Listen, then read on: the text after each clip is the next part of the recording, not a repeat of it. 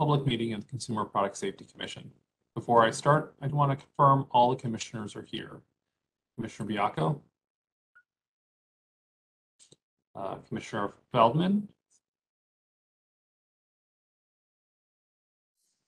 I think you have to unmute because when we started up, everybody was muted. Commissioner Feldman? I'm here, Alex. Thank you. Great. Commissioner Trumka? Good morning. Morning. And Commissioner Boyle? I'm here. Good morning. Great. And I do want to note that this is the first public meeting in which Mary Boyle is participating as a commissioner, and I want to welcome you to your new role. I know that the commission will benefit from your extensive knowledge and experience. This morning, CPSC staff will brief the commission on CPSC's draft 2023 to 2026 strategic plan. The last time the commission approved a strategic plan was in 2017, covering the years 2018 through 2022. And a lot has changed over the last 5 years. The workplace has shifted dramatically as we learn very quickly how to operate virtually. We also have new leadership at the commission, and none of our current sitting commissioners were in these seats the last time the agency approved a strategic plan. The marketplace is changing as well, most notably with the continued expansion of e-commerce.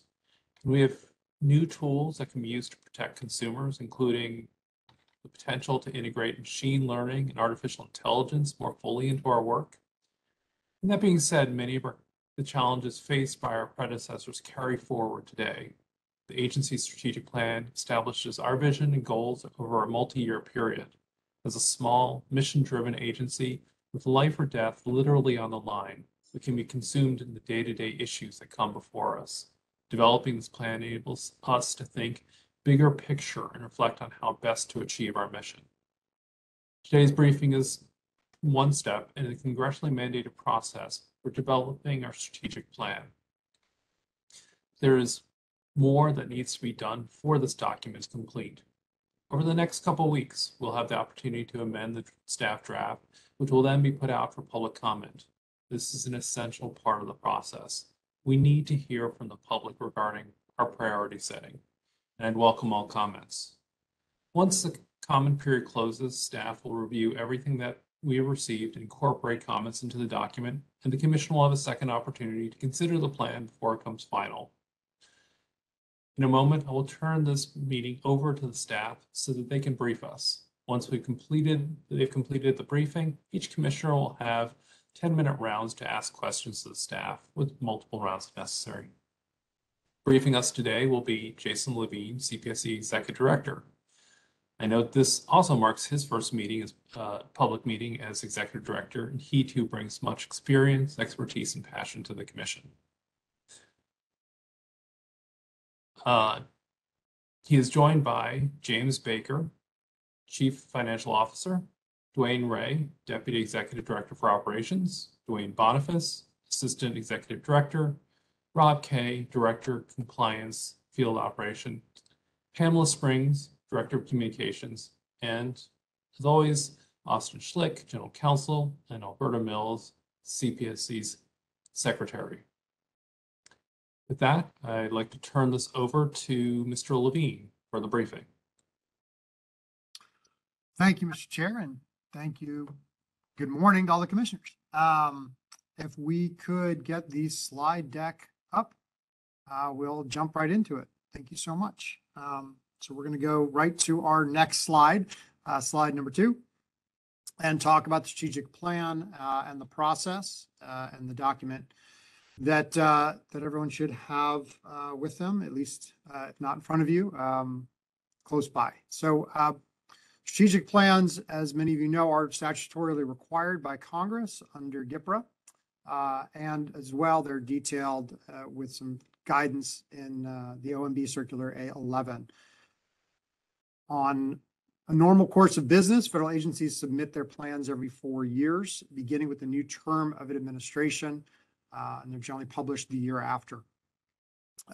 Due to our lack of a chief executive officer newly confirmed last year, when we were supposed to start our process, which would have made it a 2022 to 26 strategic plan. Today, we are looking at a draft version of the 23 to 26 strategic plan. But we did make sure to notify Congress and OMB both in August of 21 and March of 22 of our plan for moving forward in an off-cycle style with respect to the strategic plan.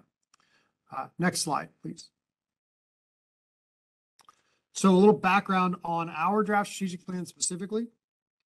It, as you know, reflects the agency's mission, vision, long-term strategic goals and objectives, as well as strategies, approaches used to monitor progress. I think that's amongst the most important pieces of it, is that it lays out at an enterprise level the concepts and how we will move forward over a 4 or 5 year, in this instance, a 4-year period, as we put together the various annualized documents that the Commission approves every year.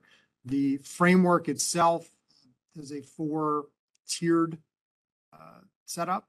So strategic goals, strategic objectives, strategies, and initiatives. And at each layer, they get a little more detailed than the one before it. Next slide, please. So here, this lays out actually three different pieces of the strategic plan: mission, vision, and those overarching sort of pillars of the strategic plan, the goals 1 through 4. Not going to read them to you.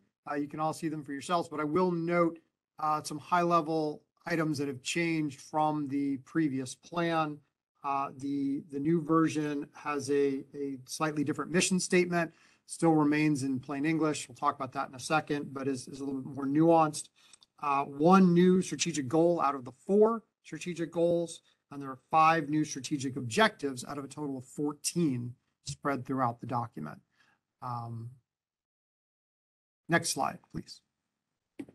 So, as mentioned, the mission language itself has changed a little bit, remaining again in that plain English style, but being a little bit more specific and nuanced than the previous version, which was keeping consumers safe.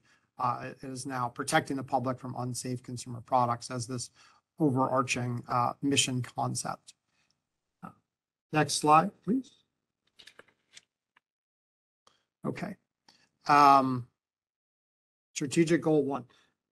So the main item I would note here is that we have shifted goals 2, 3, and 4 from the previous strategic plan have been moved up to goals 1, 2, and 3 in this strategic plan. And there have been obviously some tweaks within that as well.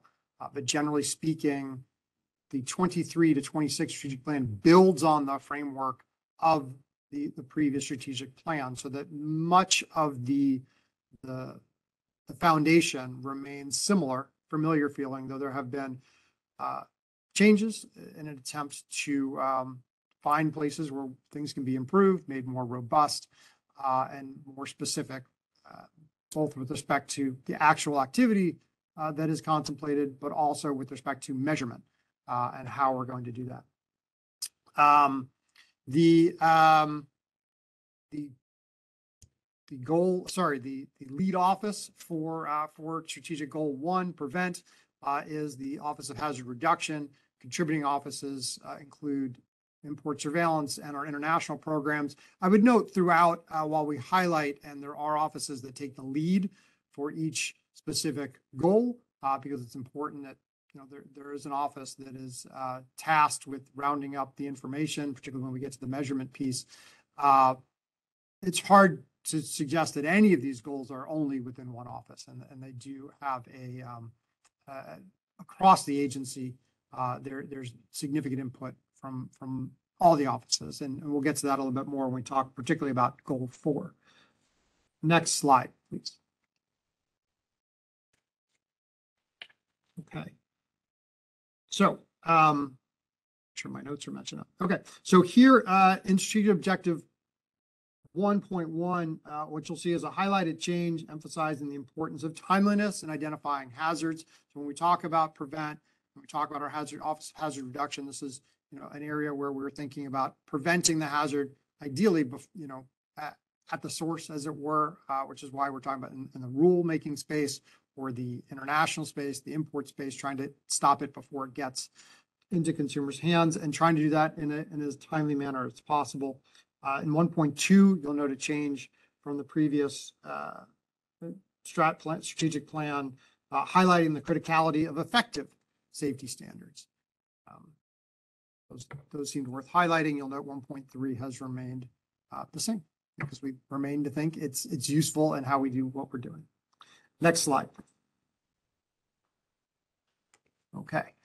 Strategic goal 2, here what we've done is in an effort to emphasize the importance of being proactive. The terminology has changed from response to address.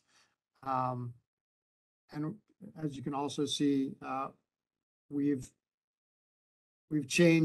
added the concept of and making sure we are talking about in a fast and effective manner. Again, it's not to say that we weren't in a fast, effective manner previously, but it's really emphasizing, language emphasizes what's important. And we're continuing to do that in this goal. Here, the lead office here is going to be our Office of Compliance. Contributing offices are including hazard reduction and international programs. Next slide, please. Again, getting a little bit deeper into the details of strategic goal 2, you'll note some changes throughout here. Some that I would highlight, certainly probably the one I'd highlight the most would be strategic objective 2.4, which is a brand new strategic objective within this office, within this goal, that talks about how we monitor post-recall activity. A lot of our work, a lot of our emphasis goes to, obviously, if a product, whether through a defect or a regulatory circumstance, has reached the marketplace, has reached consumers, a lot of work goes into getting that product out of consumers' hands, out of the marketplace. But what are firms doing after that recall takes place to help continue to, whether it be get the word to consumers or fulfill any obligations that they have agreed to with the commission. So that's 2.4 reflects this new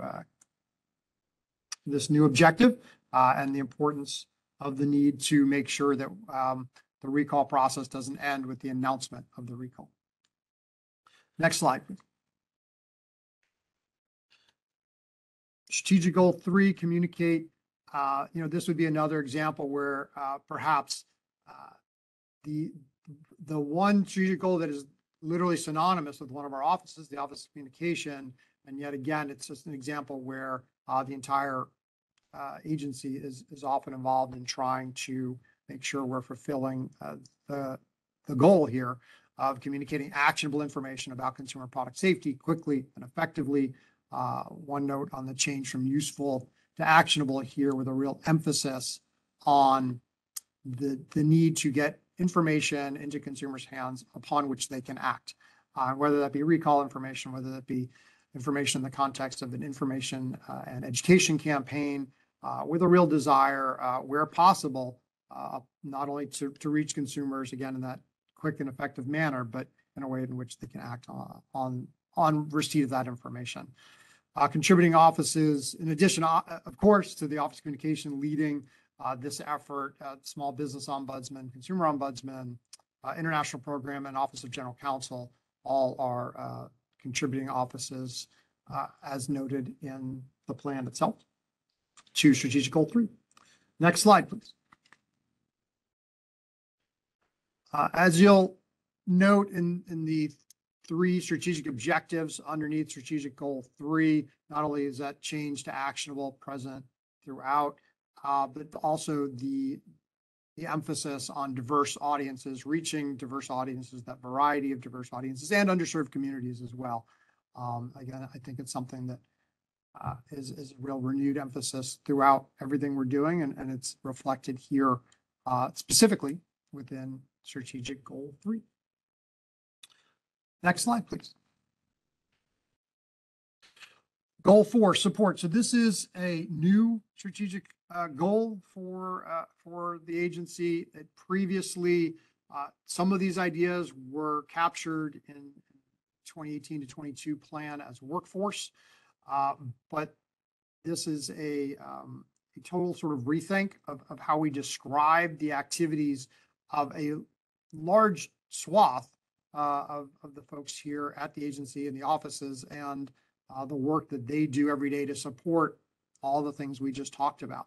And so this covers, as noted on the slide, not just our workforce, but also our financial management, ethics and government, information technology, where we're talking about the use of agency resources. We're talking about information technology, ethics. We're talking about all these different pieces have now been set out in a way that both highlights and raises the profile, quite frankly, of these vital pieces of the agency, but also sets out performance measures within the concept of the strategic plan that had not previously been there. Because again, having that emphasis and that raised profile also allows and encourages the opportunity to measure in ways that we can the vital work that these folks do, these offices do, to support all of the work of the agency. So, as you might expect, there are more lead offices for goal 4 than anything else, than any of the other strategic goals. This would include resource management, financial management, Office of General Counsel, and the Office of Information Technology, with contributing offices, including the Office of Equal Employment Opportunity, Diversity, and Inclusion. Next slide, please. Is that the end? Next slide. Oh, and I should note, there weren't any changes from the previous one in that slide, because there was no previous similar support goal in the 2018 to 2022 version. So in wrapping this up in terms of process and logistics, as has been previously announced, there will be a commission decisional vote on this draft plan on August 10th. Following a commission approval of a strategic plan, it will go out for a 30-day comment period to hear from the public, outside external stakeholders. At that point in time, staff will collect, review, and incorporate stakeholder input into a revised version of this draft plan, present it back to the commission for review and eventual approval. After that point in time, after the commission has approved it, we'll be adding in the pictures that are so sort of recognizable from our strategic plans in the past. And then we will be submitting it. The plan is concurrently with our fiscal 2024 performance budget request to Congress, which historically has been early in February, although one would note in previous years, including this year, it can be far later in the calendar year into March, sometimes late March, which is something that is not dictated by any decision of the commission. So in terms of that piece of it, that is, I believe, our last, there's this white slide. So that's our last slide. Thank you so much for your attention. We stand ready for questions about the strategic plan, and thank you for letting us talk about it today. Thank you, Mr. Levine. So at this point in time, we'll turn to questions from the commission. As I said, doing 10 minutes for each commissioner with multiple rounds if necessary. And I believe that the slide deck is still up on the screen. If you could pull that off, and we can move to the individuals, I'd appreciate it. So I will start with myself, recognize myself for 10 minutes. You know, first of all, thank you very much to the staff for putting together this draft strategic plan for the commission's consideration. Many of the elements of the new workforce goal in the strategic plan, or the workforce goal in the past strategic plan, have been incorporated under the support goal.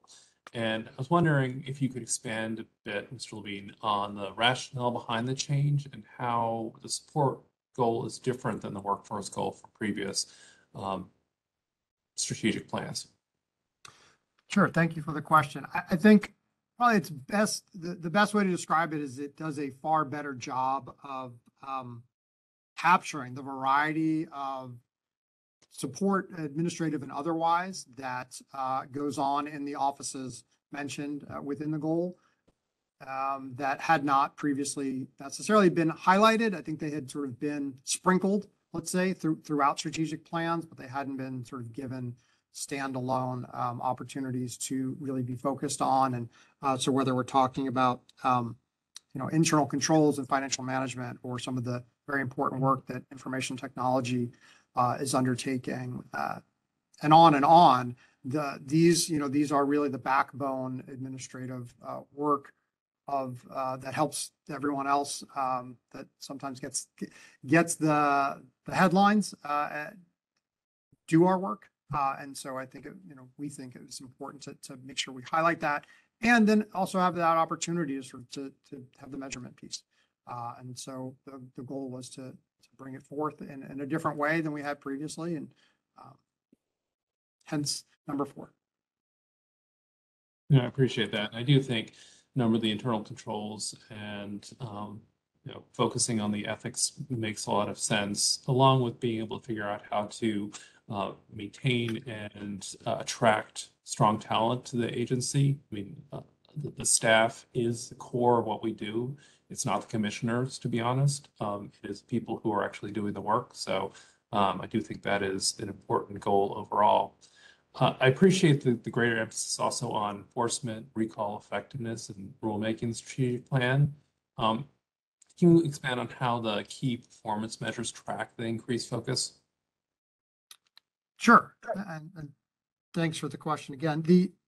There's a number of ways, both sort of at the strategy level and the initiative level, within the key performance measures specifically, where the draft plan has increased focus on these different areas. At sort of the most basic level, elevating prevent to that first goal spot demonstrates the need, that's our, first and foremost, we're going out to try and prevent hazardous products from reaching consumers in the first place. And sort of that shift, just sort of both visually and in order of priority, I think demonstrates that. But more specifically, when we talk about the actual measurements, there's 3 that I would highlight. There's some others, but 3 that I would highlight right away. One would be strategic objective 1.2 includes an addition of a measure which emphasizes the need to conduct timely inspections of repeat offenders. Strategic objective 2.2 has key performance measures that track the increased focus on minimizing further exposure to hazardous consumer products through our enforcement actions. And brand new strategic objective 2.4 includes an entirely new measure based on that new objective, which involves monitoring post-recall activity by firms. The measure itself is intended to assist CPSC to identify the need for additional compliance, enforcement, or communications activities in that post-recall period. So I think it's really an attempt to find ways not only to talk about these things, of course, but to emphasize moving them forward in a measurable manner. And that makes sense. One other change that I wanted to get a little bit more information on really is in the communications goals part of the strategic plan. And that is to hone in on the addition of the word actionable to communicating actionable information to the public.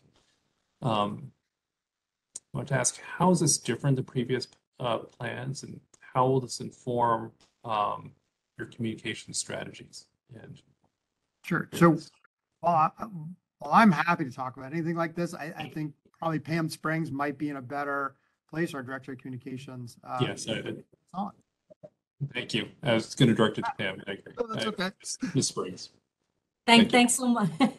Thank you so much. And thanks for the question. I think my goal is to go beyond just pushing out recall information safety alerts. That's very important. But what we also want to do is to provide consumers with information to keep themselves, and I'm going to use the word empower themselves to stay safe in their homes with regular, products. So for example, we've got the Anchor It campaign, but there may be some people for whatever reason are unable to anchor their furniture. But we can still provide them with information to keep themselves safe. For example, keep items that may be attractive to young kids away from edges so they aren't prompted to try and reach for it. So it's providing that kind of actionable information, not just pushing out information, but giving consumers, a call to action, something that they can do to really protect themselves, and in some ways help us protect them through going to saferproducts.gov and reporting their own product hazard experiences and potentially helping other people. So that's really where actionable comes from, giving consumers something that they can do to keep themselves safe. Thank you. And one more question for you. How does the agency plan, as part of the strategic plan, to reach out to diverse audiences, including vulnerable and underserved communities? Yeah, that's very important to me, and thank you again for that question. We want to meet audiences where they are. So just at a high level, we want to drive micro targeting strategies and tactics. We want to leverage all media platforms. Not everybody's on the internet. Not everybody reads newspapers. We want to leverage all platforms to reach all of our communities. So for example, some of that's actually already going on. We've got billboards in Indigenous communities to provide safety information because, we were instructed that that's where those communities best receive that information. So, over the next year, we'll be doing lots more of that, reaching out on mobile, reaching out on radio. Needless to say, the Spanish language is very important. So, broadly speaking, meeting audiences where they were, leveraging all platforms, and micro-targeting where necessary. Also, pursuing collaborations with trusted voices in communities, as well as with state and local agencies that can help us socialize safety messaging. Thank you very much. I know my time is just about over, so I am going to turn to Commissioner Bianco. Thank you, Chair, and thanks to everyone who's presented, particularly Mr. Levine and Ms. Springs. I appreciate your input, and welcome to Mary Boyle, our newest commissioner at our first public meeting. So welcome, glad to have you here. So I have a couple of overarching questions, Jason, for you. And you mentioned the different mission statement, which I definitely like better. And there are statements throughout the plan, but the one nit, I guess, it's not really a nit. It's the term that we tend to use a lot is unsafe.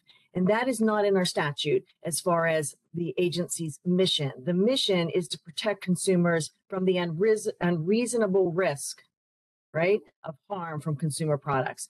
So I would like to see throughout this plan those adjustments made, because this brings me to my next point. Some of these terms, like unsafe, are subjective. And we have many terms throughout the plan that are, we can all sit around and say, okay, I know what unsafe means, or I know what timely means, but they're not really defined. And I think that's important for us to do. And that brings me to my question about how are we planning on defining some of these terms? Hazardous is another one that I saw in strategic goal number 1. Hazardous means a lot to a lot of different people. It's defined differently in different parts of our statute. Do we have any way to actually put a finer point on some of these key terms? Sure. So thank you so much for the question. And I would note that the vision statement itself is specifically a nation free from unreasonable risks of injury and death from consumer products. So it's certainly a recognition of that statutory charge. I think, using terms and strategic plans, again, remember, are designed to be at an enterprise level, like prevent hazardous products from reaching consumers, address hazardous consumer products. You're right, that's going to vary depending upon exactly what the circumstances are and the product is.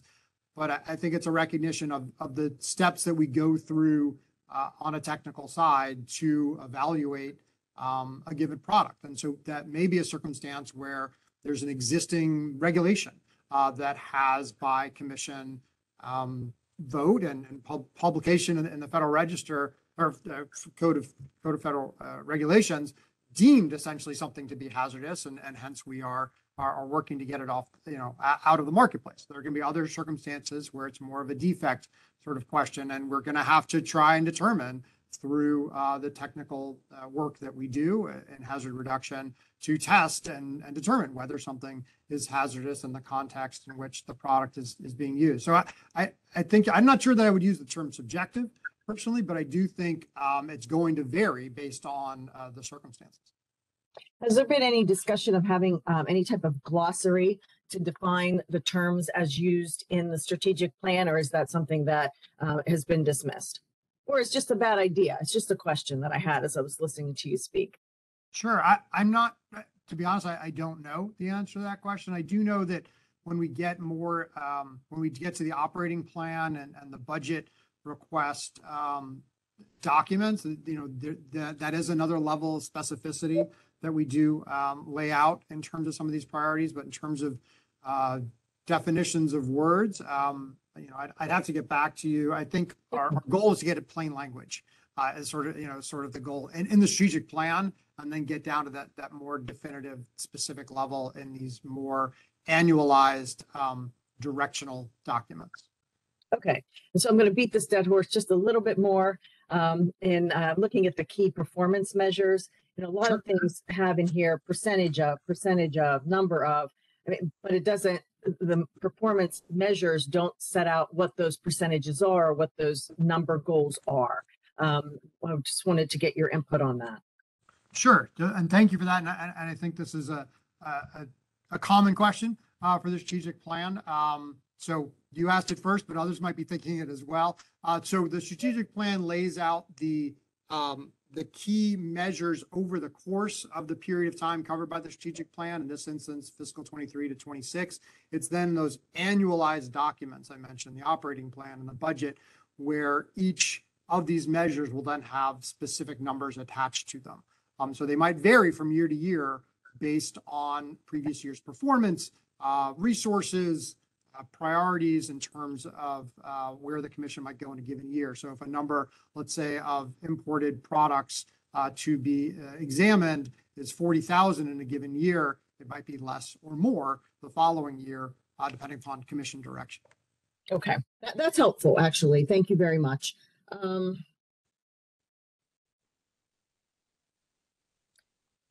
One of the things that I've been thinking about recently is, we have saferproducts.gov for people to report their experiences with products. Have we talked about, and maybe it's not appropriate for the strategic plan, although I think it could be, some type of program where members of the community can report when they see they're online, they're about to buy something and they see a banned product? Because I think it would help have something other than saferproducts.gov for people or stakeholders, if you will, to report into us, because we can't monitor every possible site at every possible time. So do we have any plans for something like that? Certainly something that has been I think discussed. I know that you've mentioned it before, and I think we're going to try and figure out the best way to accomplish this. I think certainly saferproducts.gov is one place to receive information from consumers, but we should be open. The hotline is another place, and general sort of incoming information via email that the commission receives. But it is sort of to our benefit to find ways to receive important information like that from consumers. At the same time, you also need to be mindful of trying to brand something in a way so that people know where to go and find it. So I think that's the balance we're trying to strike, but look forward to trying to figure that out. At saferproducts.gov, I'm still not seeing it as a user-friendly site. And to have somebody, I take these calls all the time, as I'm sure lots of us take these calls, where somebody picks up the phone and says, "Hey, commissioner," or a staff member, "I see this, I'm going to buy this, and I see this product has been banned for 5 years. Why is it still up there?" And, I'll pass that along. We all pass it along, but we really don't have a channel for that. And saferproducts.gov, I just don't think it's intuitive, first of all, to report something like that on saferproducts.gov. And then secondly, it's saferproducts.gov is still very unuser friendly in my humble opinion. So I do think that should be made part of the strategic plan. I think it's important, especially for our limited resources, to have something like that. The talent section and the workforce section, I think is a nice addition. Talent is key. I am looking forward to, I know we're a little down in head count, so I'm looking forward to putting that into place. And I do have some questions about post recall, but I think I'll hold those for now. And I think my time's about up and I can follow up with you on that. Thank you very much. Thank you. Thank you, Commissioner Bianco. Commissioner Feldman. Thank you, Mr. Chairman, and thank you, Mr. Levine, for that presentation. Just to start off, I appreciate all the questions that my colleagues have been asking. I think that's thoughtful.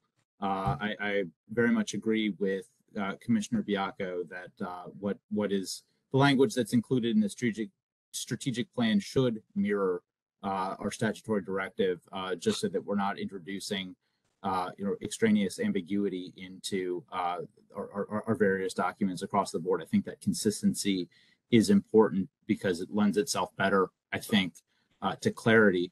But I wanted to get to my questions, and the chairman mentioned that staff is the core of this agency, and I agree with that.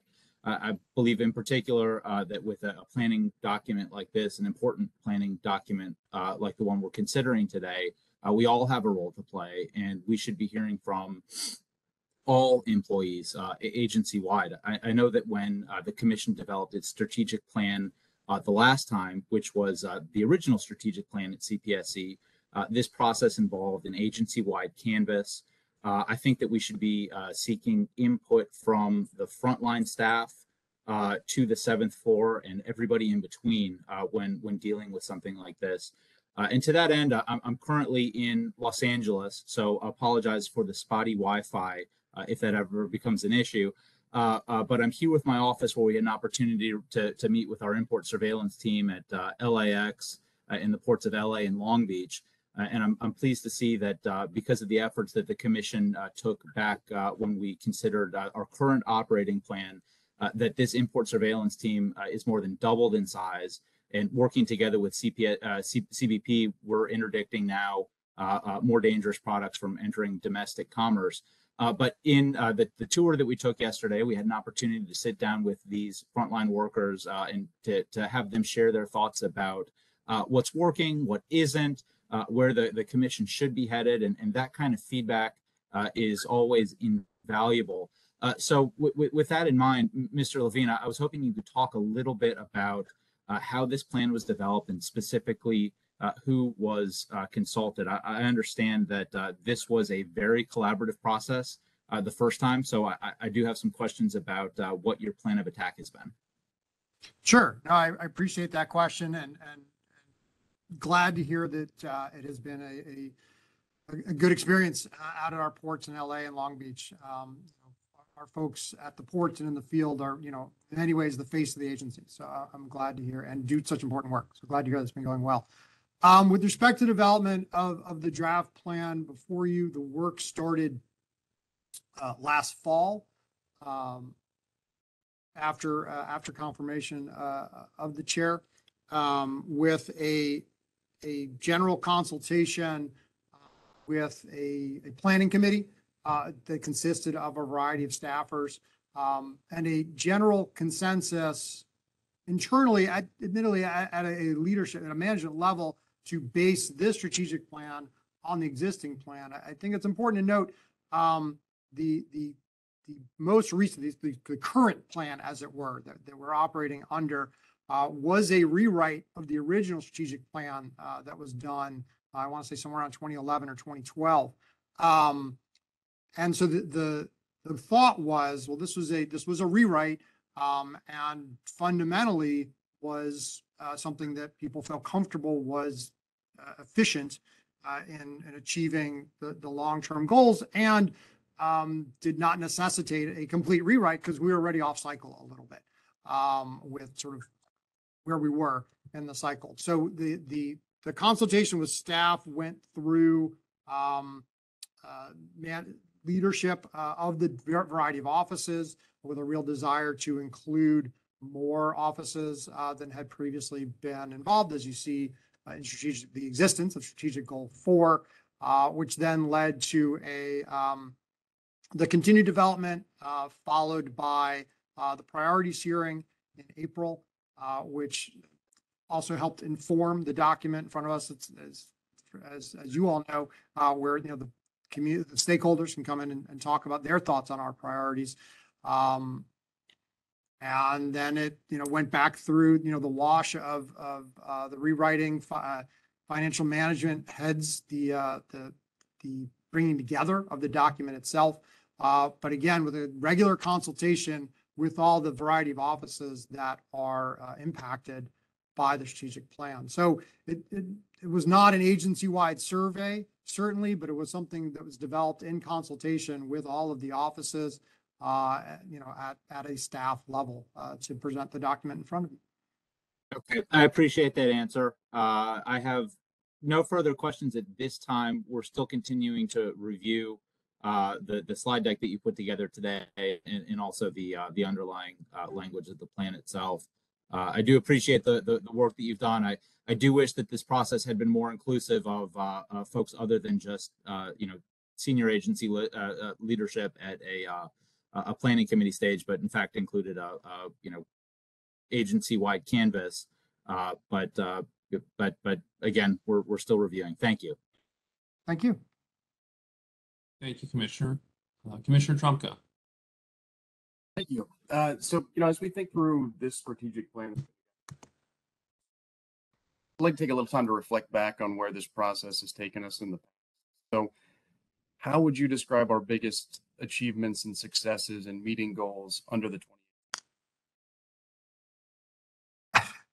I'm sorry, you cut out a little bit there, so I'm not sure what the end of that question was.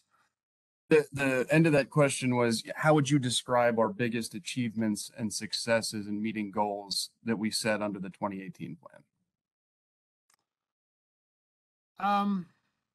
Well, I mean, that's an interesting question, because I think the unusual factor when we look at the strategic plan is any strategic plan, ours or other agencies, is that because the individual measures aren't built in to the plan itself, as we talked about, sort of the annualizing of those specific measures, it's hard to sort of specifically benchmark, did we meet or not meet them specifically, because the numbers themselves, the actual mark you're shooting for, changes annually. That said, I certainly think a lot of the previous, or I guess current plan, had a real focus on developing a more thorough recognition of the need to address things like e-commerce, of the need to put in place plans, even just develop them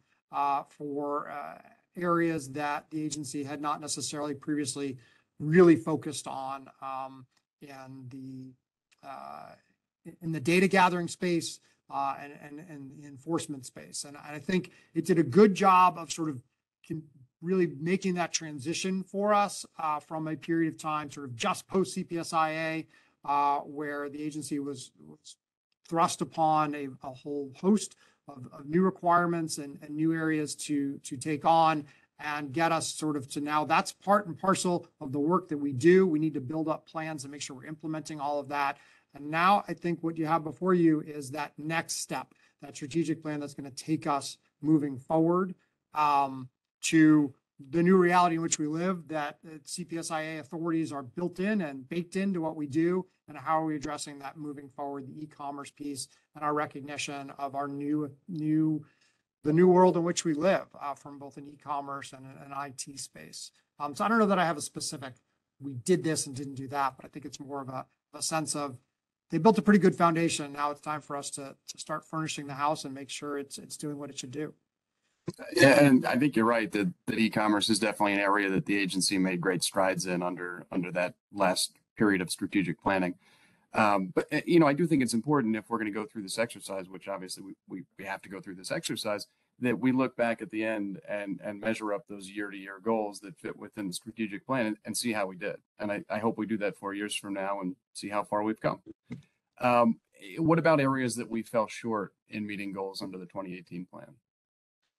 Well, I mean, again, I think, and by the way, I'd be remiss in saying that, and not noting, you know, there were things that we put in there, like making sure we're starting to think about AI and machine learning and the ideas of how to really address hazards in a way that we hadn't sort of significantly taken on before. But to your point of what we missed, again, I think, again, because we don't measure it from year to year, it's hard to say. We do measure it from year to year. We don't measure it within the context of the strategic plan. What we can say, and I think a better way of thinking about it is, in circumstances where things look as if we needed to essentially keep the same goal because we're still moving forward in a way that requires an implementation of a plan. That means sort of, all right, we developed it, now we have to implement it. Maybe there are areas, and I need to go back and I'm happy to do this one by one, but areas where we thought maybe we'd be able to develop and implement a plan in a 4 or 5 year period where we developed and we hadn't really had a chance to do that implementation. But I need to go back step by step. But again, this is more of a direction for us to build in those year by year goals in our operating plan and budgets, as opposed to measuring against the strategic plan itself, which is why it's such an excellent exercise to regularly refresh it.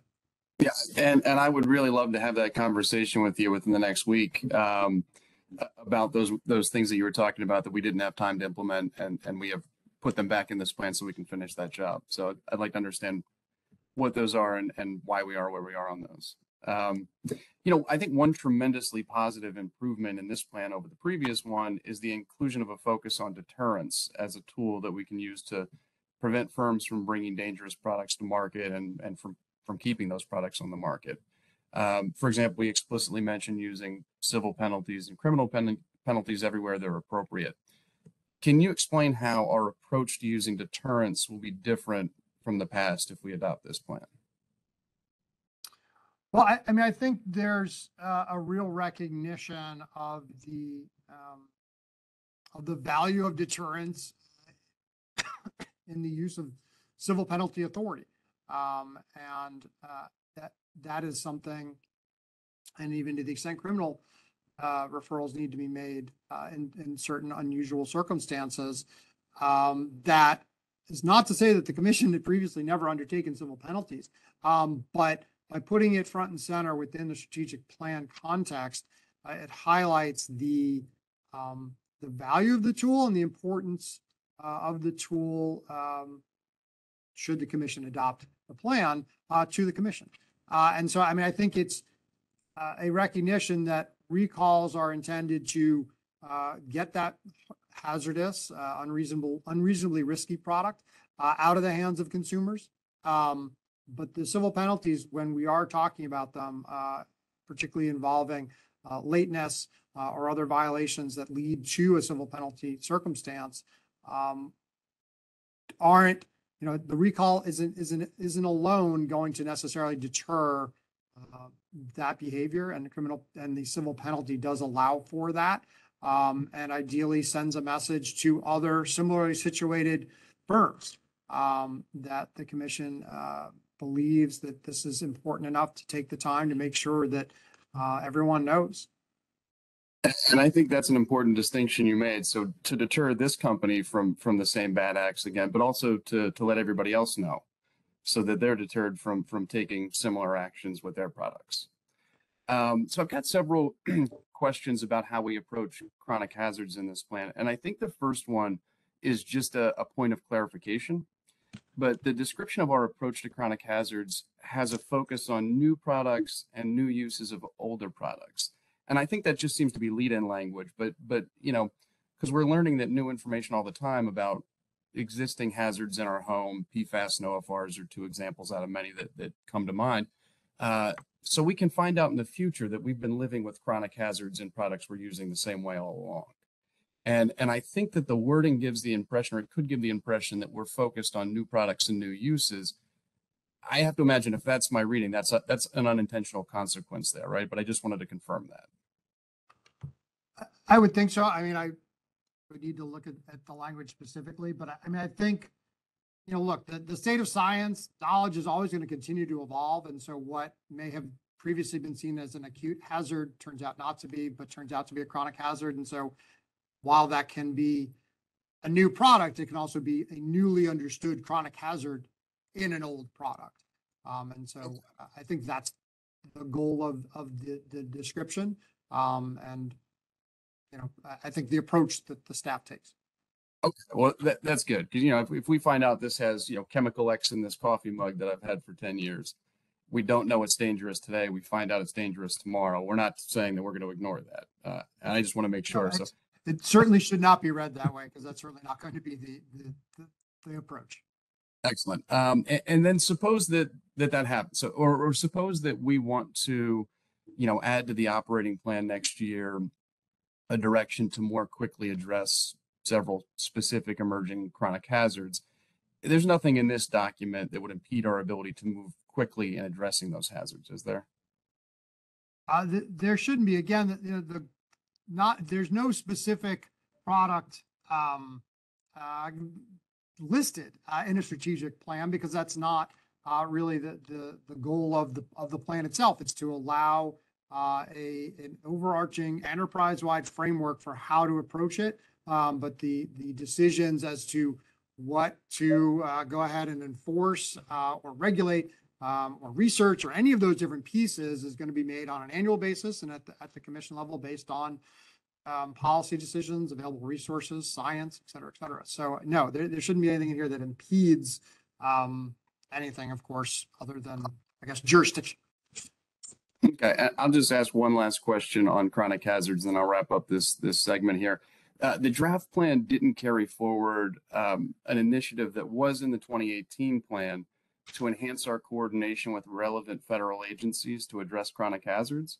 You know, I think maybe this could tie into what you were talking about before, but can you explain why that coordination initiative wasn't carried forward? I would need to go back and take a look at exactly the change and whether it's what I think, I want to double check this, but I think that got moved, not removed. So I think it's now a recognition. I believe that's now, I want to say an external factors, I think is now. So I think it's still there. We'll go back and check. I'm pretty sure that coordination level, in fact, I remember reading about state and federal coordination on chronic hazards. So we'll just need to find it and locate it, but if not, we'll get back to you. But we'll certainly, you know, particularly because of the size of our ability of the agency and our resources, we are going to continue to have to work with our federal partners on these issues, because they are often so much bigger than us, and quite frankly, you know, our resources are limited in trying to get after some of the science in a way that we couldn't do alone. So one way or the other, we're going to be doing that. So we'll get back to you on the details of it. But the idea is we're going to need to leverage federal partners, because for a variety of reasons. Agreed. All right. Well, thank you. I appreciate that. Thank you, Commissioner. Commissioner Boyle. Thank you, Mr. Chair. Thank you for your warm welcome, and really from the incredibly warm welcome I've received from all my colleagues and the staff. I've been really gratified by the good wishes and support that I've gotten. Really happy to be here and hit the ground running. So thank you for the warm welcome to everyone, from everyone. And I guess, Mr. Levine, I'll continue the chorus of appreciation and thank you for a very well done presentation today and a very well done draft. I wish you the best of luck in your new position, and if today's any indication, you're going to do a great job. So thank you. And of course, thank you to, I know, all the staff work that goes behind these documents. So you know who I'm talking to out there, and I appreciate all of you very much. So there have been a lot of thoughtful questions. So I think I'm going to spend most of my time providing a couple of comments and maybe a question or two. I think I'd like to start with saying what I liked about the plan, which was a lot. I did like the shift in the focus of the first two priorities to enforcement and prevention. I think that was an important change. I agree with Commissioner Trunka. I like the focus on civil penalties and deterrence. I also was very impressed by the focus on the disproportionate impact of hazards on certain populations, and I was particularly happy to see that woven throughout the whole document and not just confined to one area. I think that was really important. Like the emphasis on improving data and recall effectiveness, and I also like the emphasis on increasing collaboration with state and local entities. So I think all of those things were good things, and I was happy to see them. There is one area, and I think I'm going to be pulling on a little bit of a thread that Commissioner Trumka just talked about that I thought perhaps didn't receive enough attention, and that would be chronic hazards. And I'd like to ask you about that and ask you to comment on that, and whether you agree with that characterization or just how you thought about, how the staff thought about incorporating chronic hazards, and in particular, what we were going to be doing about chronic hazards. Because I would note on where it was referenced in the document, page 7 and 10, there was a focus on identifying, researching, and informing the public about chemical and chronic hazards, which is really important. I agree. And then the initiatives on page 10, we again say we're going to identify, evaluate, acquire, and integrate data sources pertaining to chronic hazards. But I frankly think there was the address part that was a little bit missing. This is a 4-year plan, and I just want to ask you to comment on that. Well, I mean, so thank you for the question. And before I even get to that, really looking forward to the opportunity of working with you in this new role that I'm in and this new role that you're in. So thank you for your kind words. I think specifically with regard to chronic hazards, I mean, they're clearly going to be a key focus going forward. There's a variety of different ways we have historically, and I think continue to plan to try and get after chronic hazards, whether that be from a standards perspective, whether it be mandatory or voluntary, whether it be in information education campaigns, and I think most importantly, from that research perspective. Now, the address piece only comes after that last one, right? As you know, the research, and I think what we have historically struggled with and probably will continue to is identifying the available resources to determine how we can act on given chronic hazards, particularly in a chemical kind of circumstance. But there's to the extent there's an impression that the idea is just to identify and walk away, I certainly think that that's not the intent of the plan. So maybe, we need to make sure that we are identifying within the plan areas that make clear we're going to address where we're going to go after items. But I think what's a little bit different about chronic hazards is that once we've identified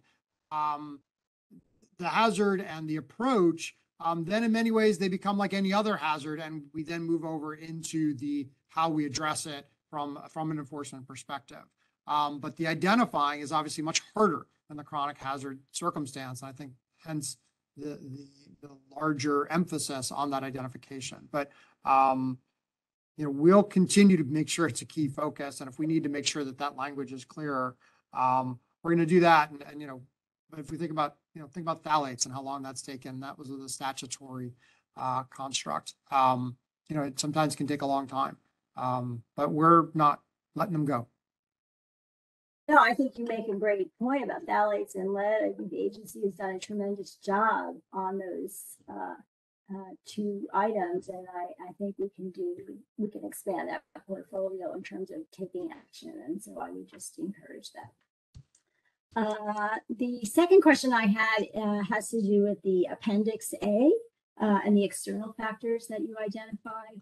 And I just sort of would like to ask you about those factors, and particularly you just alluded to it, resources, and how that affected the development of the strategic plan. Were there areas that you all considered and just left out altogether just because of the reality of the limited resources that we face?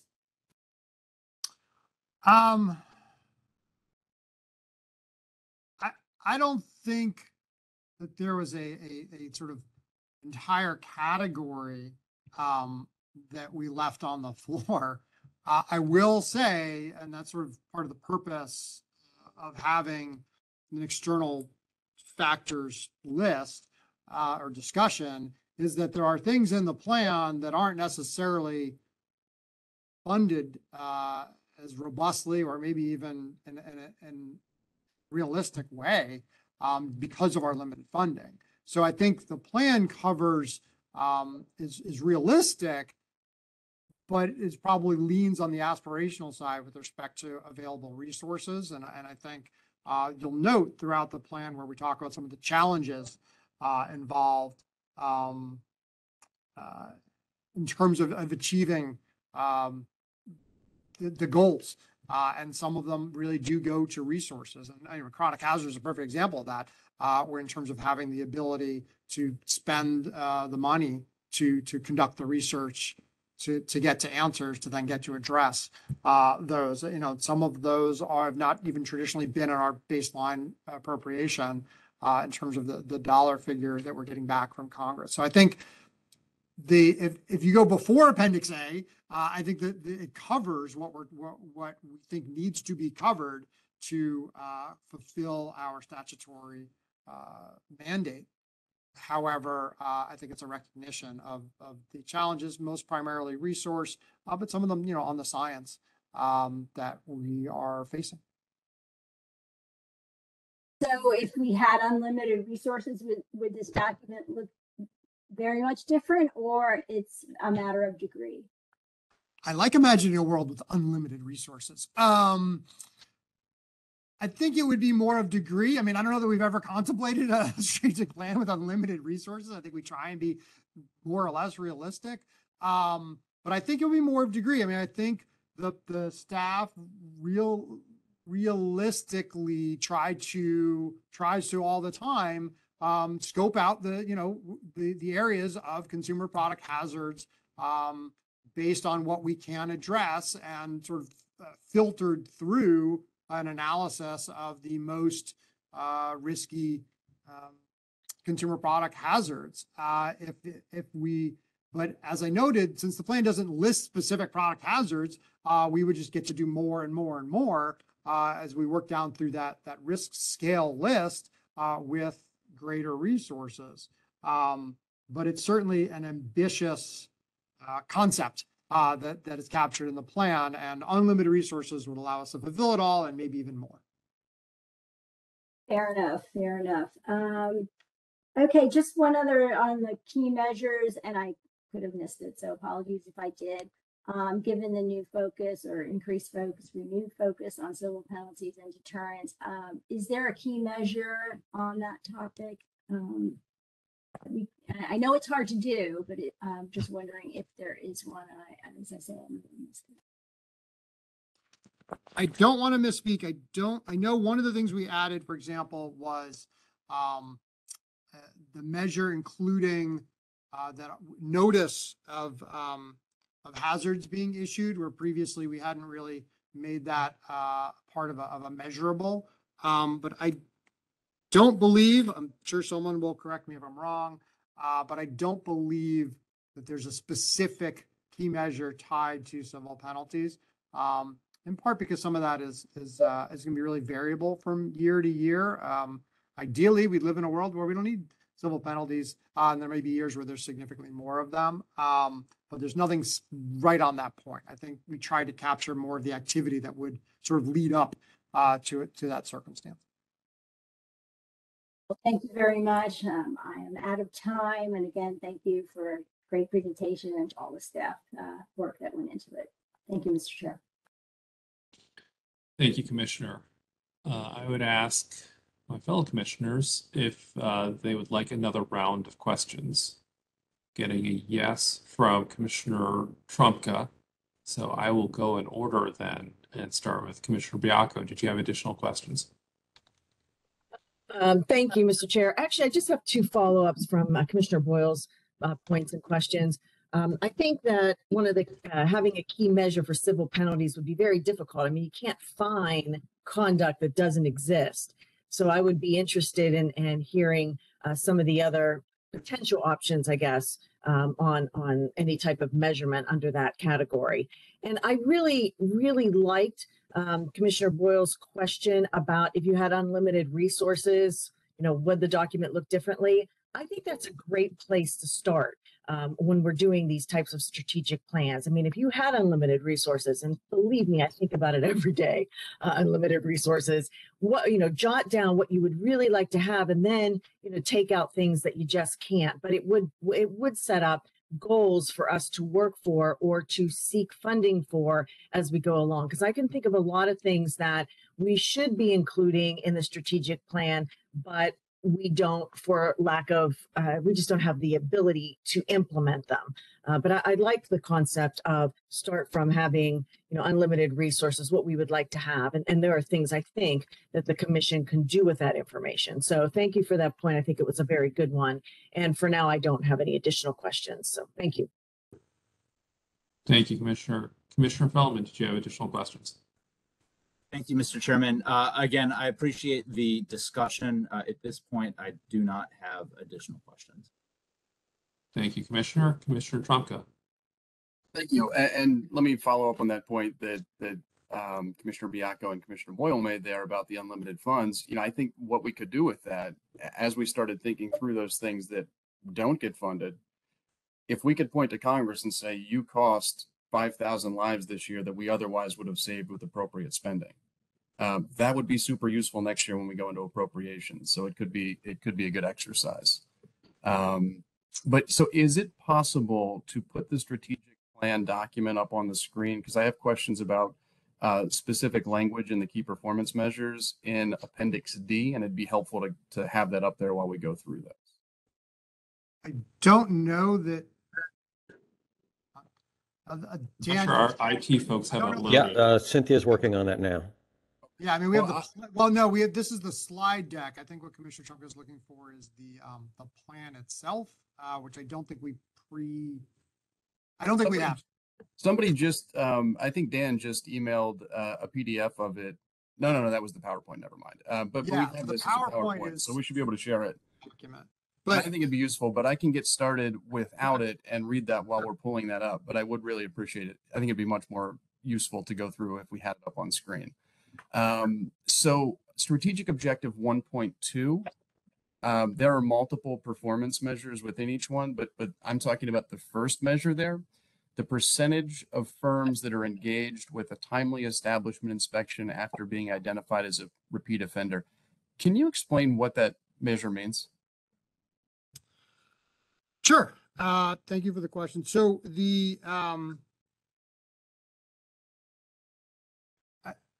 there's different pieces of this. Obviously, the percentage piece goes to the specific year over year, as we discussed, how we measure, how we're looking to measure that, and that could change on an annualized basis. The goal here being, particularly when we're talking about in the import context, import surveillance context, quite often repeat offenders are likely to repeat again. And so it is an acknowledgement of the need or the conclusion, again, based on limited resources and can't inspect everyone all the time. Where do we focus our enforcement efforts? And one of the things we choose to focus on is in the area of repeat offenders. Are we able to, in a timely fashion, which is going to vary depending on the context of the case involved, make sure we are conducting that establishment on premises inspection.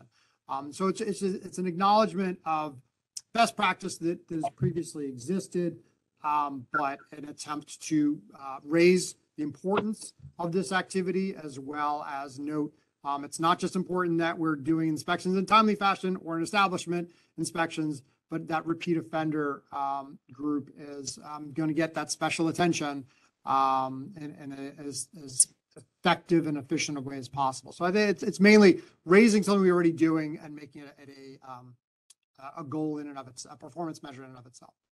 The concept sounds like something I entirely agree with. I just don't understand what we're talking about. You mentioned import. Are we doing establishment inspections at foreign manufacturing facilities? I mean, what establishment are we inspecting and for what violations?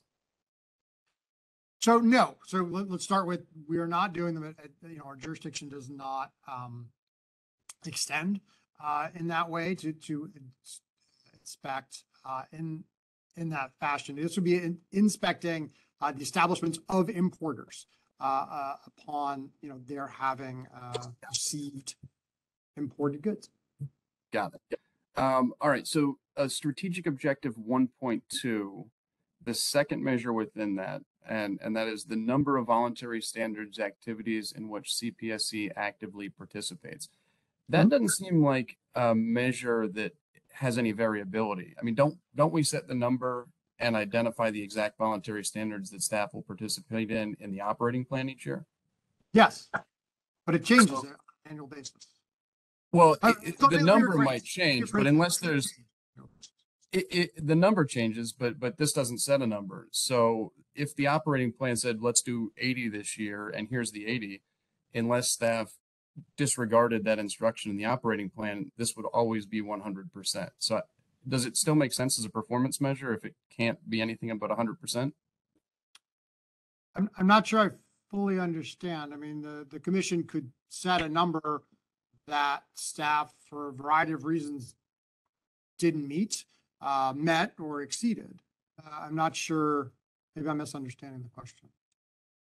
I'm asking why we're setting a performance measure in the strategic plan when in the operating plan each year, we do give the exact number and the exact specific voluntary standards. Sure. It seems unnecessary to have a performance measure that's so unlikely to not be hit.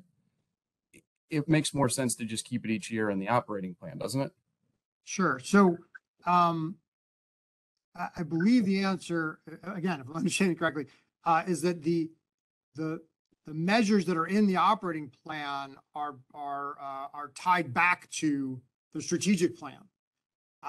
So because it's here in the strategic plan, it's going to be in the operating plan. But what that level is going to be set on that annual basis. But again, I'm not sure.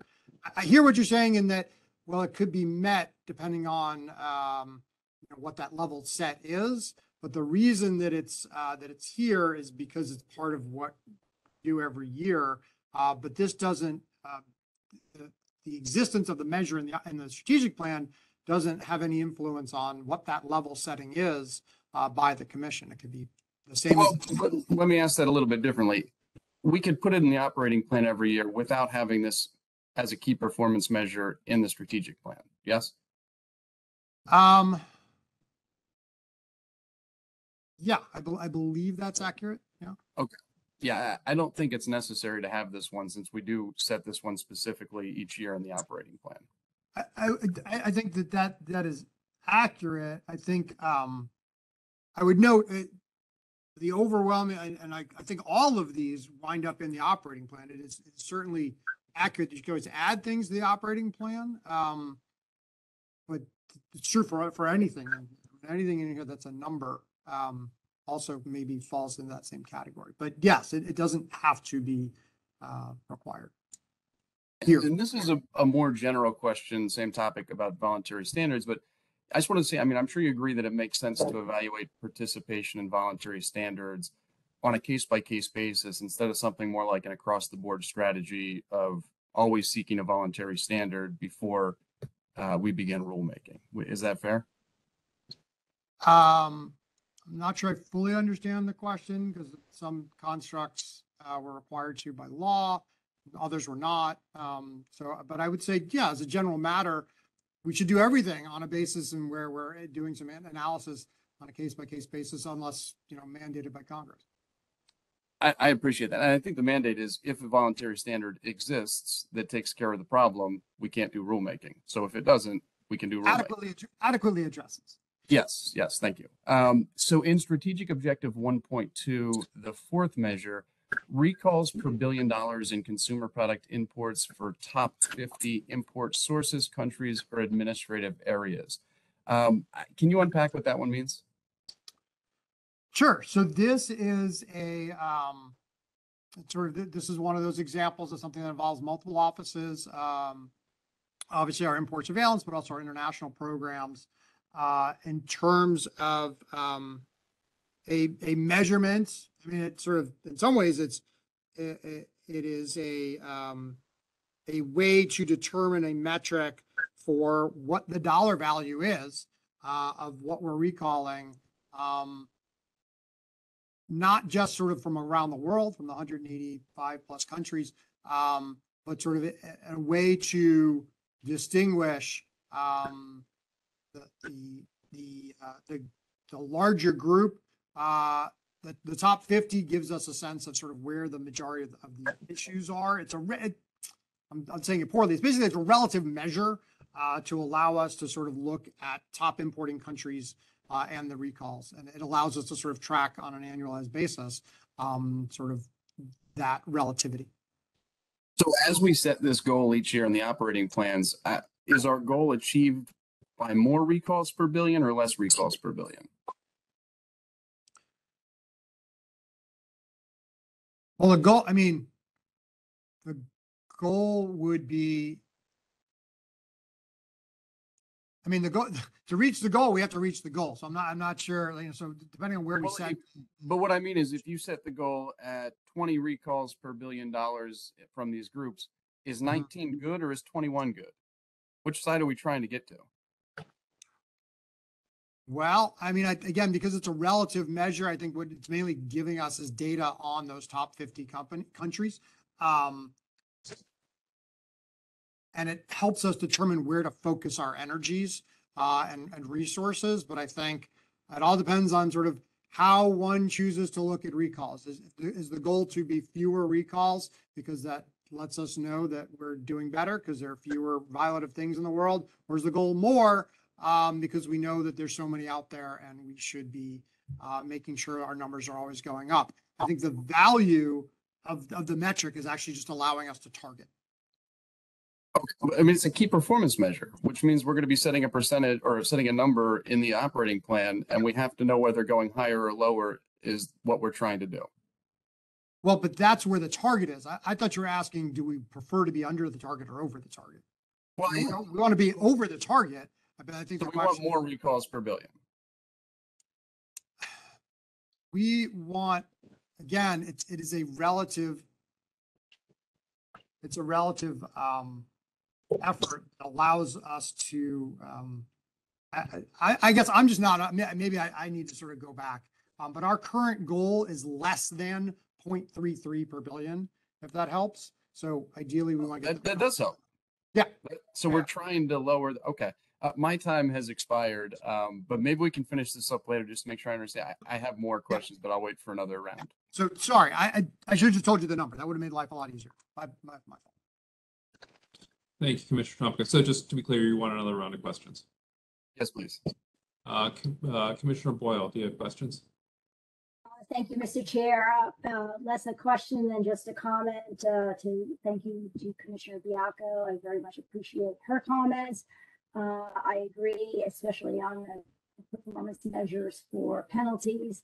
That might not be something we could actually do, but I do think it's worth looking at since we're saying that it's something that we're prioritizing. It could be something along the lines of timeliness of the number of cases that we've evaluated on whether a civil penalty is warranted. I mean, there probably are better ideas, but that just popped into my head. So, but I agree, it's very difficult. But I do think it's something that we are prioritizing, and if it were possible to put a measure in for that work to reflect the staff work that people are doing, would be something worthwhile. So, other than that, I don't have any additional questions. Thank you, Mr. Chair.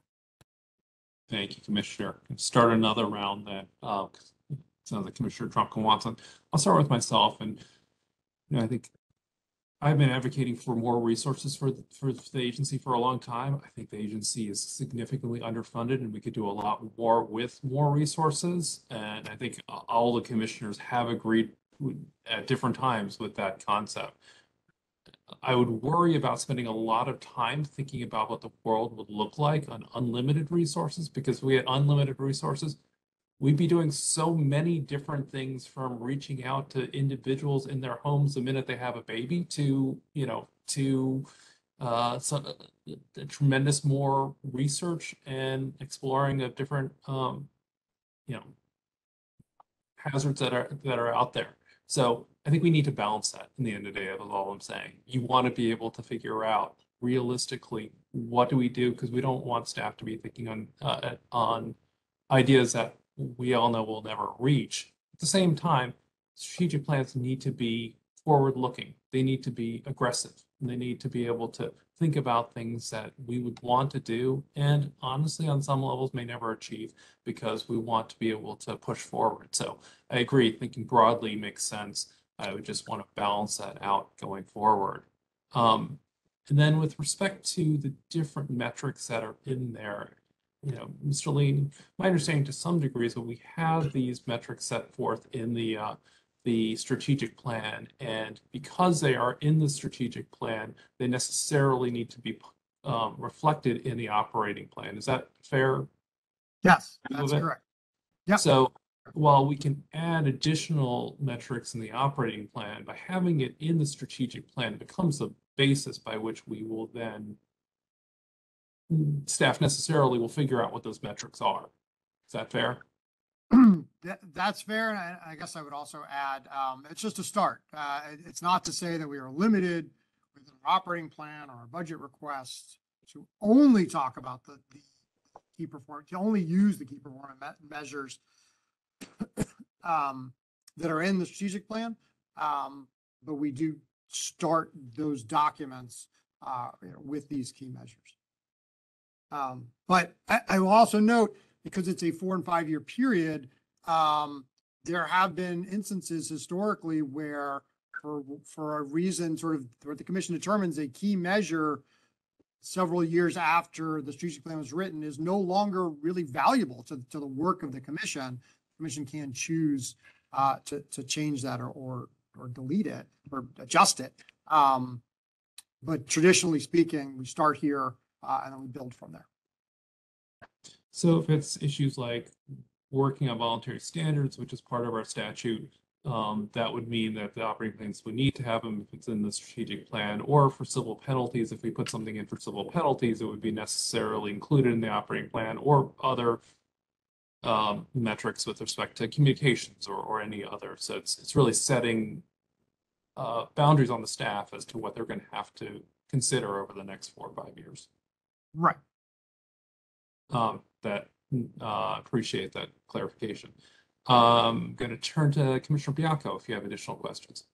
Yes, I don't want to speak for Commissioner Trumka or Mr. Levine, but I think at least what I'm hearing is the confusion on the questions is that the way the performance measure is drafted, it appears to assign a specific number to a specific amount of dollars. And as I mentioned earlier with the civil penalties, if you don't have violative conduct, you can't say we're going to have 21 recalls if there's only, 10 or 19 that we measure as needing to be recalled. So I think that is what I'm hearing is the confusion, that at least for those performance measures, it's giving, assigning a particular quota, if you will, or number that's causing the confusion.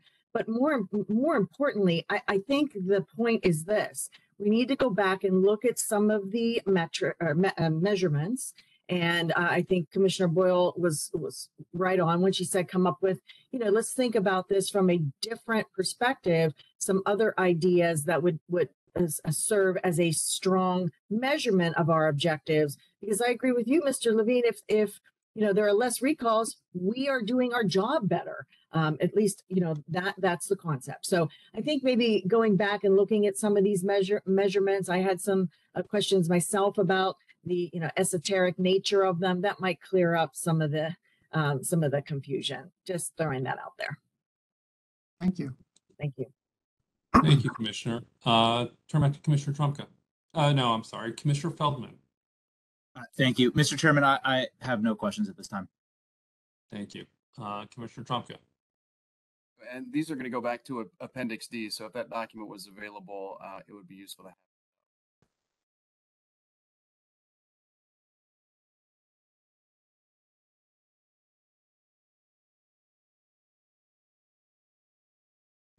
Commissioner Trumka, I believe you're muted. So I am. Thanks. But so this goes back to strategic objective 2.1, the first measure there. The percentage of cases for which a preliminary determination is made within 85 business days of the case opening. 85 business days is more like 120 calendar days. And that, if 85 business days from today takes us to the week of Thanksgiving. So what are some shorter timeline goals than the 85-day mark that we could consider for this measure?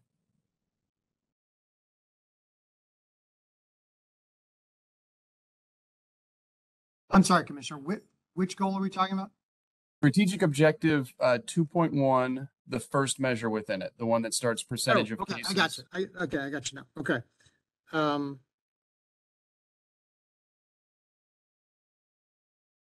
And so your question is, could the measure be fewer days? I don't know. My question presumes that the measure could be shorter, but what are some shorter timelines than 85 business days that we could consider here?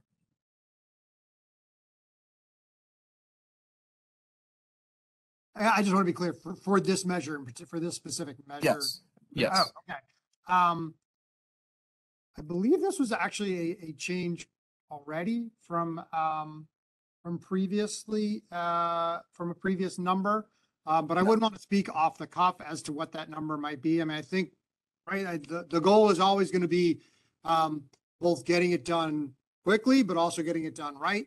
And so the distinction for, as you certainly know, but for the public, right, the preliminary determinations are going to vary pretty dramatically in terms of the difficulty of the matter in which we're examining.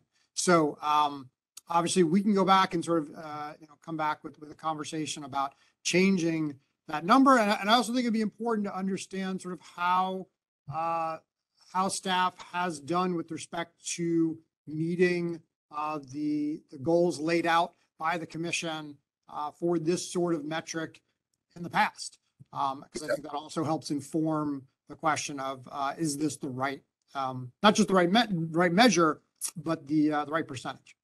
Okay. So that, I think that is the same as the 2018 plan for this measure. I don't think the 85 days changed. Okay.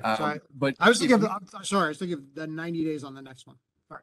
So if staff could propose some possible shorter alternatives for that one that we could talk about within the next week, I think that'd be great. So I'm sorry, I just want to be clear. Shorter than 85 for this specific measure. That's right. Yeah. Okay. Okay. Sure. And then strategic objective 2.1, the third measure, percentage of cases for which a corrective action plan is accepted or public notice of hazard is issued within 90 business days of preliminary determination. So this is where we've ID'd that a hazard exists that we want corrected, and we're working towards a recall cap. Now, my question is based on this. The strategic plan is a public document. And so the parties that we're negotiating caps against can see our timeline goals. And they know they have at least 90 days to get their ducks in a row before they have to agree to a cap year. And I think many see a benefit to delaying the public announcement. It gives them time to line things up and put spin on it, get their affairs in order, get things ready. And a lot of people will take as much time as they can at this juncture. If they saw that our goals here were something shorter, say 30 days, they would know they had to work faster. And I think we could expect to see quicker cooperation from them, couldn't we? I really don't know. As a matter of sort of categorizing entire panoply of different sorts of firms with which we work and how they choose to approach product safety. Some are very eager and willing participants in the process and move far quicker than others. We do, I think, I want to say over 200 a year on average. So I'm not sure that we can say sort of definitively that simply changing that number in any direction would distinctly influence behavior. But, hard to know, hard to say. The one thing that I think I learned from working at a law firm years ago was that work in negotiations is gaseous. Whatever your end timeline is, you will expand to meet it. And if it's shorter, you will meet it there too. And so I think that a shorter timeline here would be very useful. And it is a goal. You mentioned wanting to see how we've done on it. It is a goal that we've done well on in past years. We hit that at 75% last year. Great. So the next one is strategic objective 2.2. The third measure within that, the percentage of fast track cases with corrective action plans initiated within 20 business days of case opening. First question there is, what does initiated mean? It's got an internal definition in terms of when we start the clock. Remember, fast track cases are brought to us through our portal with businesses in terms of companies bringing to us a product for which they want to conduct a recall. And while the portal has certainly streamlined that process, it has not necessarily meant that everything we get is complete enough to start. Let's not use the word in here to define it, to begin the process of conducting that recall. So initiate would be at the moment that staff determines we have received sufficient information from the firm to begin the process, and also includes a manufacturer agreement telling us, I should say, that they have stopped sale of the product. So it's a twofold process. Okay. And this is one that we've done like unusually well on in meeting this goal. So 2018, 96%, 2019, 97%, 2020, 97%, and 2021, 95%. And in the most recent budget, we have our goal set down at 90%. But in order to keep pushing ourselves forward here, do you think we'd be better suited to lower the number of days from 20 to increase our target to above 97%, or to do both? I would need to go back and look at the numbers behind the numbers. And also note, it's, again, like everything, unfortunately, we have to balance is where are we going to put our resources in terms of these activities. So I again, wouldn't want to answer off the cuff. I think we would need to examine more carefully what a change would mean and which would effectuate the end purpose, which is removing hazardous products from consumers. Okay, strategic objective 2.2, and actually this one's used throughout the document.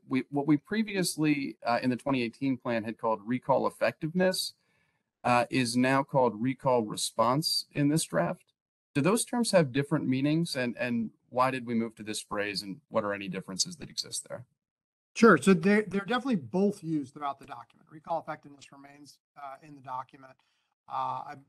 Though it has changed, the language specifically in this measure did change from effectiveness to response.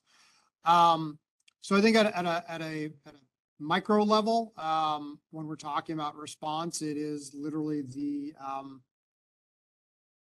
measurement of how many consumers respond to a recall in a way that's measurable. And so when we're talking about a remedy, a repair, or a replacement, how many consumers are taking advantage of that offer from a manufacturer. With respect to effectiveness, that's sort of a broader concept that may include other more difficult to measure or more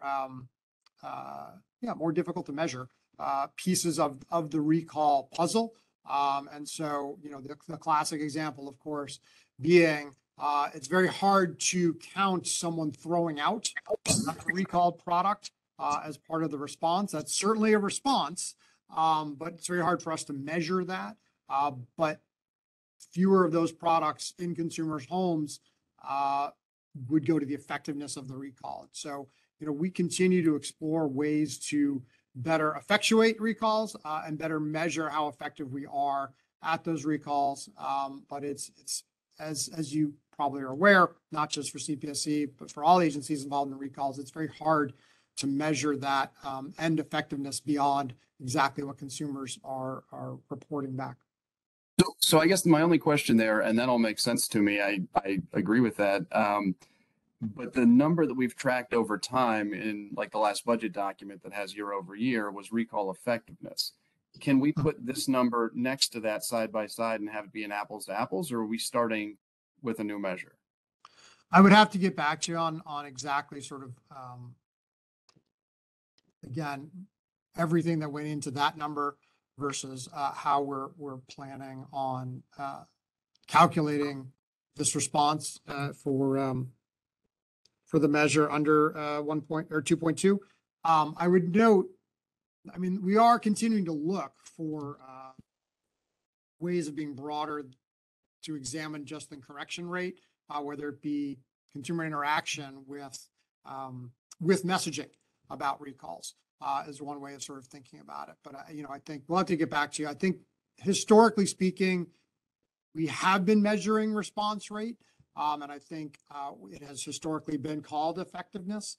And so we're trying to be a little bit more precise about what we are capturing and a little more creative in how we can better measure and account for what it is that we are doing when we conduct. We recalled 43 million units of consumer products last year. It's very hard to measure what happens in each of those instances. I think that all makes sense. And if we're being more precise and can still compare it across the timeline, that's a great idea to do. So works for me. I'm out of time again. Still have some more questions.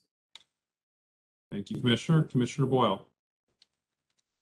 Thank you, Mr. Chair. I do not have any more questions. Commissioner Bianco, do you have more questions? I do not have any more questions. Thank you. Commissioner Feldman, do you have any questions? I do not defer back to Commissioner Trumka. Thank you. Commissioner Trumka? Thank you all. I appreciate the indulgence.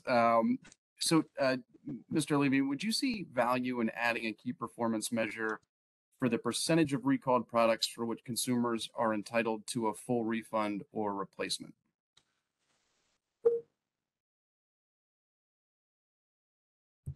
You mean as a standalone measure? I would adding a new key performance measure.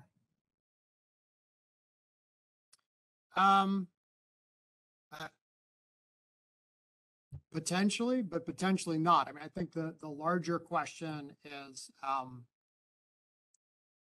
again, our goal is to get the dangerous products out of consumers' hands. So I think we'd want to be sure that measuring different pieces of the recall, remedy, repair, recall, replace, repair paradigm helps us accomplish that goal. So, off the top of our head, we need to go back and look because again, it's going to vary pretty dramatically. A washing machine is going to be a lot more important in terms of some of those determinations than maybe a fidget spinner. So, I think it's going to vary. So I'm not sure that just a pure number in that way would provide a lot of information. Okay, strategic objective 2.4, the percentage of overdue notification notices sent to firms within 10 days of determining the firm's monthly progress report is 30 calendar days overdue. And this one is a new measure, I believe. Correct. Do we currently send notifications like this, and at what rate? I would need to get back to you on a rate. We certainly do send, sorry, I'm reading. We do send overdue notifications. I think what's now we're two things that are happening here. We are raising the emphasis on making sure that firms are are meeting their obligations under the monthly progress report requirement that they agreed to with us. And we are we're wanting to do a better job of measuring how frequently we are doing that. But at this time, sort of our process is to make sure we are notifying when they miss it. What we're trying to do here, to your point, is to accelerate that process and make sure that we are getting that information, because that's another piece of valuable information available to consumers that we want to make sure is out there in terms of how successful individual firms are at living up to their obligations in a recall process. So on this one, I mean, we've got monthly progress reports, but baked in on these timelines are 30 days late and another 10 plus transmit time. So over 40 days, 40 or more days before we're sending this letter, which is more than a month on monthly progress reports. So did we consider shorter timelines, and or can we consider shorter timelines before these triggers are kicked? Well, I'm not sure that I agree with how you're counting the calendar days, right? So they're not late. We have to determine when they're late. So, they have they have that month to report going backwards. Remember, it's always a backwards looking metric.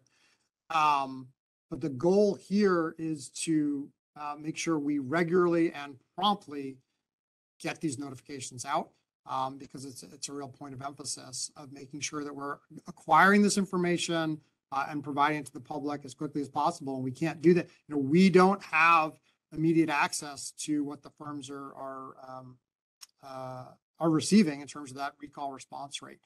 So we need to get it from them, and we're going to more regularly and in a more timely fashion than we have previously, make sure we get that information to them, a letter to them. On strategic objective 4.4, the fourth measure, percentage of critical vulnerabilities addressed if U.S. CERT are addressed from U.S. CERT within 3 business days. So if U.S. CERT declares something a critical vulnerability, that's the highest level vulnerability. It's also public. And so that's the day, or if not before that day, that bad actors can start trying to exploit a vulnerability. And 3 days sounds pretty good, but there could be systems within our system that hold particularly sensitive personally identifiable information. Have we considered risk ranking our systems within that, where we'd have to maybe address certain systems that have a critical vulnerability within 24 hours instead of those 3 days, things that with particularly sensitive PII? Sure. So while the goal is public, I'm not sure that we want to have this conversation in public. Understood. In the 2018 strategic plan, there was a strategic initiative to regularly publish electronic submissions of progress reports from recalling firms. And I don't think that appears in this strategic plan. But I asked about something like that before, and you told me that I might have just missed it. So I wanted to see if it was somewhere else, or if there was a reason it wasn't in here. I'm sorry, because I was looking in this plan for it and you're saying it's not here. What I don't see it. But in the 2018 strategic plan, there was a strategic initiative, and it was to, quote, regularly publish electronic submissions of progress reports from recalling firms. Right. I think that is captured by the monthly progress report. I think that's what we're talking about. So I think it's a reformatting of that with an increase on making sure we're getting the information more quickly. Like that's what the electronic. I think it might be slightly different. This is saying we need to publish their actual progress reports. That was the 2018 goal. And I don't see that part reflected in the current. I'm not sure. I'd have to get back to you. I think the goal of publishing monthly progress reports in a way that is usable for consumers is also putting it in a single format and allowing consumers to compare one manufacturer's ability to undertake recalls in a way against others. But we can take a look at exactly what changed there. But I'd also note the resources involved in publishing that sort of thing. I think our goal was to actually acquire the data to get it published in the monthly progress report, not to necessarily publish the actual piece of paper submitted or electronic data submitted from the manufacturer, in part because then we might have to wrestle with confidential business information questions. So I think that's, again, the concept is captured in the NPRs, but we'll circle back. I will ask my final question of the day to everyone's relief, I imagine. But I think overall, if someone asked whether this agency is successful at protecting consumers, we all, of course, know the answer is yes. But I don't see where we've given ourselves a way of demonstrating that to the public. And the strategic planning process seems like the perfect vehicle for creating something like that, something to measure our success, setting quantifiable goals for the next 4 years, and then to see how we've stacked up. So if we could estimate the number of deaths averted by individual CPSC actions or injuries averted as well, wouldn't that show the public how successful we've been with the actions that we do take? Well, it would certainly be a something we'd be proud to share with the public. I think there would be extraordinary difficulty in sort of doing that in a way that factors in things like population growth, economic changes, specifically attributing exactly where we are, exactly, how our action influenced a specific outcome. And then there's always the concern about aggrandizing the agency just for the sake of aggrandizing it. But, I think certainly on behalf of the staff, any way we can sort of make sure that we are doing a good job of communicating the life-saving work that happens here every day is something we want to do. But I also think, we're always sort of on to that next, what's that next hazard we can address, and not wanting to sort of get into trying to pick one specific action equal one specific life saved at some sort of macro level, I think is a difficult task. But I know there are think tanks out there that have tried to do it. So maybe we should look to previously published information on that.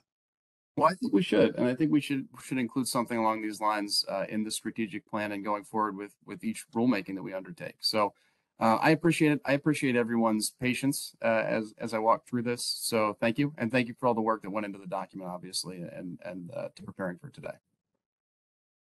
Thank you, Commissioner. Commissioner Boyle, did you have additional questions? Yeah, thank you, Mr. Chair. Thank you. With that, I want to, unless, did any other commissioner have one other round? Okay. I want to thank the staff for the support briefing. I want to thank the commissioners for the active participation. Obviously, this is a draft that the commission will look to consider in the coming weeks as to what should be put out for the public comment. So I have 2 weeks to be able to discuss that, look to see what changes in the draft are appropriate, and then seek public comment, because I think that is an extremely important step in this process. And then once public comments are in, obviously, as Mr. Levine laid out, there is a process of some time for us before it's finalized and be able to put together a strong strategic plan going forward. So we will convene in 2 weeks to vote on putting the plan out for public comment. I thank again staff and the commissioners for all their work in getting this right. With that, we are adjourned. Thank you. Thanks, everybody.